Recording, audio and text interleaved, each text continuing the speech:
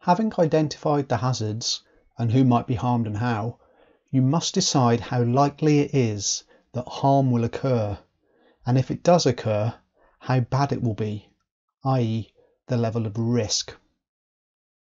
Risk is a combination of consequences in terms of the severity of harm and the likelihood of those consequences occurring.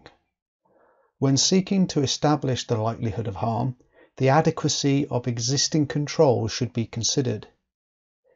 It is necessary to determine whether risks are tolerable with whatever precautions are currently in place. If the risk is too high, additional controls will be needed.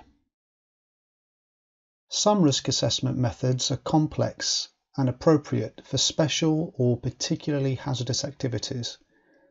For example, a risk assessment of a chemical process plant might require complex mathematical calculations of the probabilities of events that could lead to an uncontrolled release of chemicals. In many circumstances, risk can be assessed using simpler methods and can be qualitative. These approaches typically involve more judgment, since they place less reliance on quantifiable data. In some cases, these methods will serve as initial screening tools to determine where a more detailed assessment is needed. The risk assessment method prescribed in this course uses a scoring system for evaluating the degree of severity of the consequences of exposure or interaction with the hazard, and the degree of likelihood that those consequences will occur, considering the systems, procedures and controls in place to prevent it. Take a look at this scenario and make a judgment about the consequences in terms of the probable severity of harm. 1. Slight harm, resulting in no time off work. 2. Minor harm, resulting in time off work but no more than 7 days. 3. Medium harm, resulting in more than 7 days off work. 4. Major harm, resulting in a life-changing injury or illness. And 5. Fatal. Either 4 or 5 would be reasonable evaluations of probable severity.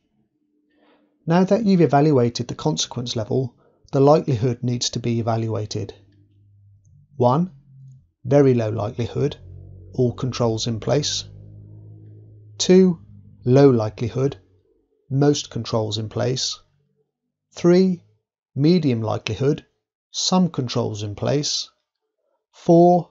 High likelihood, very few controls in place. And 5. Very high likelihood, no controls in place. Again, either 4 or 5 would be reasonable evaluations of probable likelihood.